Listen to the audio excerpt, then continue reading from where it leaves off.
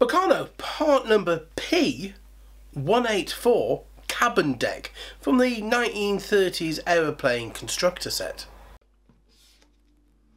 Hi folks, and welcome back. History is a wonderful thing at times. So many lost stories are waiting to be listened to again. But also, there's a side to history that shows us what we did wrong. And from those lessons, we should be able to learn and do better. But history repeats itself all too often. Take the Second World War. That happened due to the events at the end of the First World War. The revenge that France inflicted on the Germans at the end of the conflict in 1918 were in no small part due to the revenge of Germany on France at the end of the Franco-Prussian War, some 40 years before. That event was revenge for how the French had treated the Prussians during the Napoleonic Wars of 1803 to 1805. And I've just oversimplified it. There was a lot more going on than that. But have you ever wondered why Germany was rebuilt in the 1950s? Why we pushed so hard to have peace in Europe? Just look at that history. Nearly 150 years of warfare, coming down to revenge, the waste of life, not just human, but our ecosystem as well. Don't worry, I'm not about to go on a rant about global warming, etc. This is about history.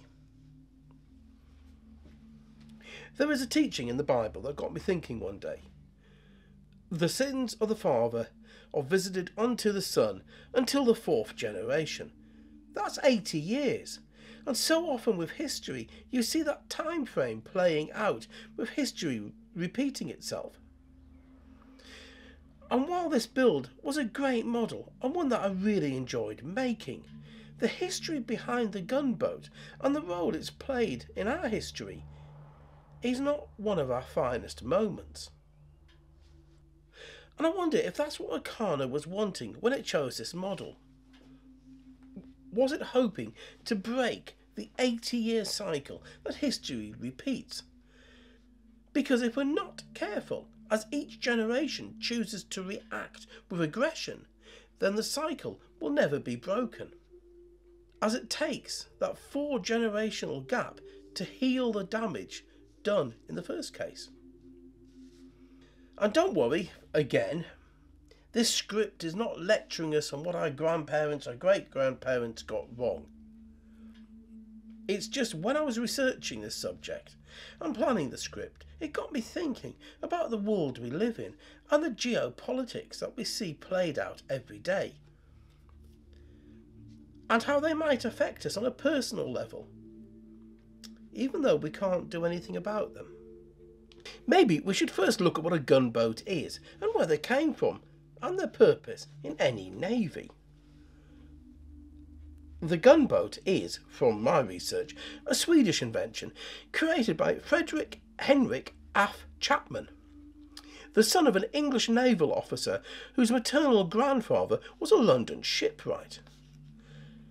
Chapman was the first person to apply scientific methods to shipbuilding. Without his work in the 18th century, the Cutty Shark would never have made her tea runs in the 19th century. His history is rather checkered. He spent a lot of time abroad to further his education. He was arrested in England in 1753, having written several papers documenting English shipbuilding techniques at the time. His charges were not that of spying, but of attempting to lure skilled shipwrights away to either French service or other countries. He was placed under house arrest for around a month, at a cost of half a guinea a day, or about £60 a day in modern money, which he had to pay himself. After his release, his papers were returned to him, and he went on to study under Thomas Simpson, an English professor of mathematics. He then travelled to the Netherlands and learnt from them, then to France, and you get the idea. The French were really keen to recruit him for the French Navy as a ship designer. Then finally, in 1756, he returned to England, and again the Admiralty worked hard to encourage him to work for them, and again he declined. In 1757, he found a backer in the form of King Gustav III of Sweden. And it's here that Chapman would thrive to become the chief shipwright of the Royal Docklands at Karlskrona.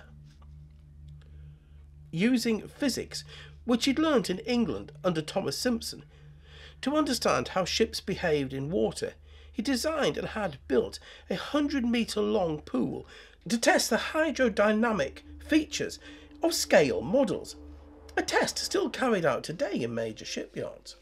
He had discovered in France that the best size of fast ship was around 60 guns, giving both hitting power and speed. That trade-off was to be a problem well into the 20th century. And in his work he hit upon the idea of the gunboat, a small vessel with around a crew of 50, manning 1 or 2 heavy calibre cannon, and with a shallow draft. These boats were fast, nimble craft, able to hit hard, but with little ability to soak up damage. But being small, they were hard to hit, fast to build, and able to operate in water depths that larger, better gunned ships could not.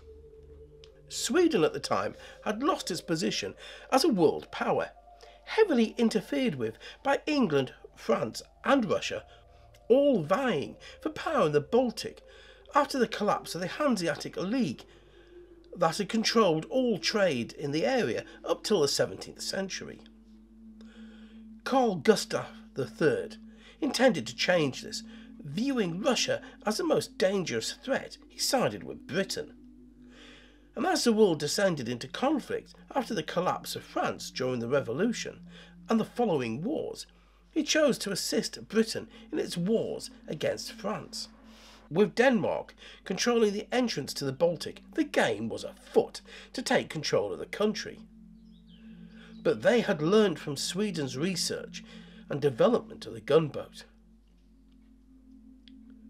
For nearly 7 years, a war was waged against the Royal Navy and Sweden by the Danish-Norwegian forces, known as the Gunboat War.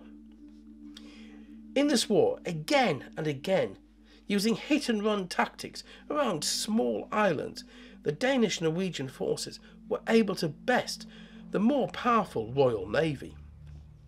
It's not until the Danish Navy starts to fight the Royal Navy on their own terms, in a standard battle of the line, that we see the results turn again in favour of the Royal Navy.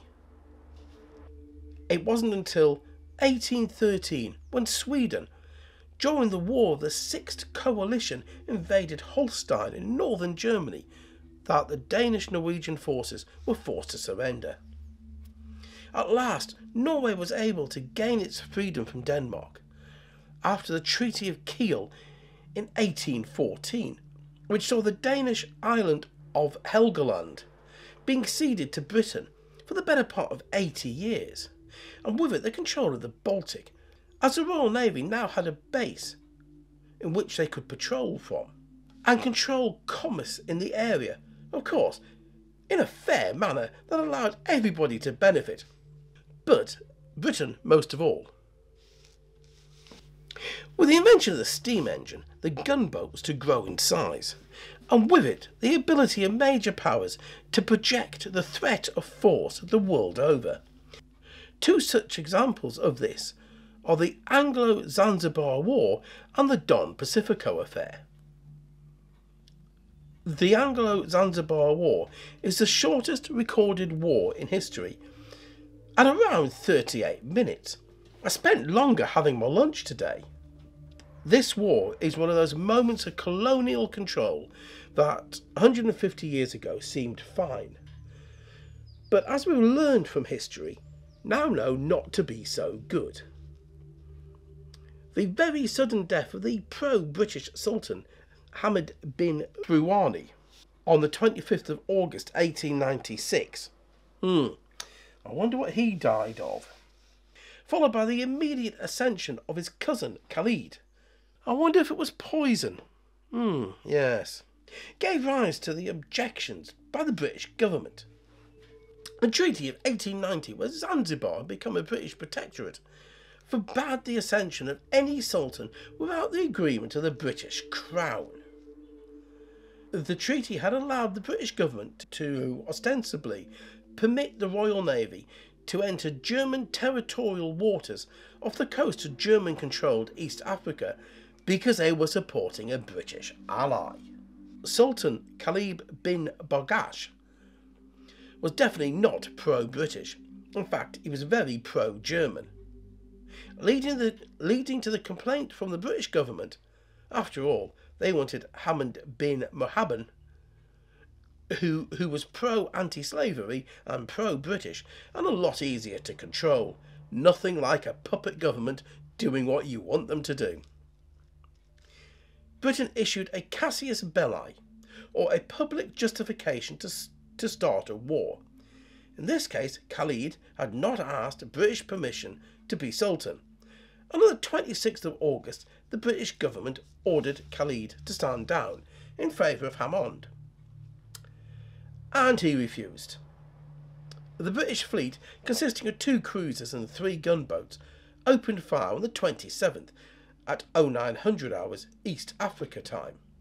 And between 38 to 45 minutes later, having sunk the Zanzibar fleet, which was only 1 ship, Khalid's flag was struck from the palace.